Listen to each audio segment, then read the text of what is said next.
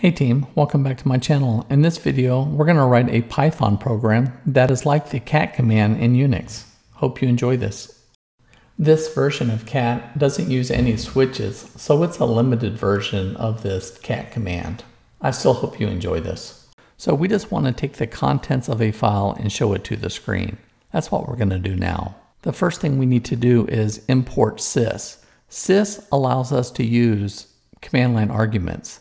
And of course, os.path, we're going to be able to use exist to see if the file really does exist that the user passes to us. Opening files, we always have to know the mode. Notice here, mode, read, write, append, read and write, read binary, write binary. For the cat command, we only need to be able to read the file. I'm going to set mode equals R.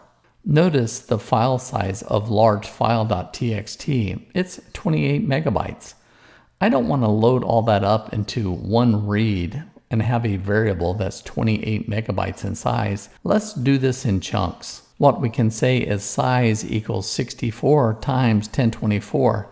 This is a very common number in computer programming. This is 64K. The total number of bytes is 65536. Now that we've defined some stuff that we just need to proceed, we can start looking at our arguments that are going to come into the app. Notice if the length of the arguments is 1, pretty much it's just the name of the executable, I'm going to show this person how to use this program. If they tell me it correctly, I'm going to get that file name as arg sub1 and I'm going to put that into the variable file name. Notice when I use the Unix command cat, on the missing file, it comes up with the name of the executable, the file name that I provided, and then a message that says the system cannot find the file specified. Notice that we have that same print statement here if we cannot find that file. Notice on line 16, if that file exists, this is a test, I get that from this line right here. If that's true, I'm going to do something. If I cannot find it, they're going to get this message. The same message that comes from the cat utility. Let's open the file now on line 17, and we're going to use the with clause. The with clause makes sure other things happen, and it is called a context manager.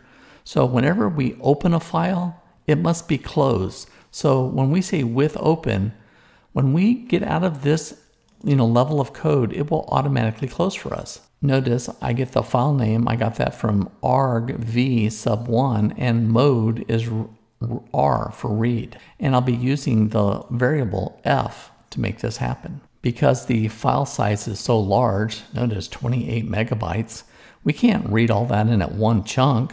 So what I'm going to do is I'm going to read it in 64K blocks and I'm going to put it into chunk. We are going to stay inside of this while loop until chunk size is 0.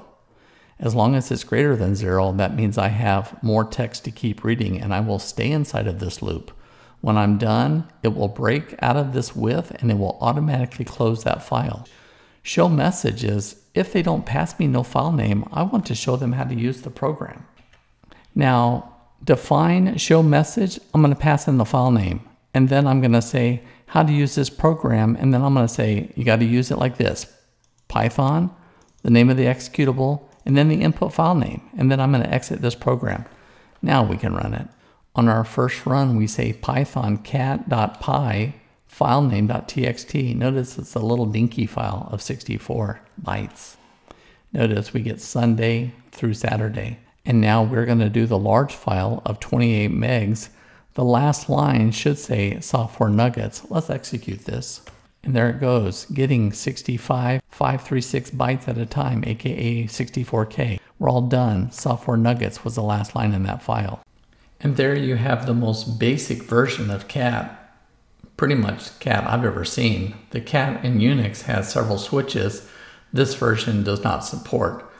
However, the goal of this video was to show you how to do some file I/O. And I believe I accomplished that. Now, I may in the future write more switches and show you how to do that as well, but maybe you take the code from here and you do it. You kick it up a notch. That'd be pretty cool. So this is the end of this video. I appreciate your support and I'll see you back in my next video. Have a good week.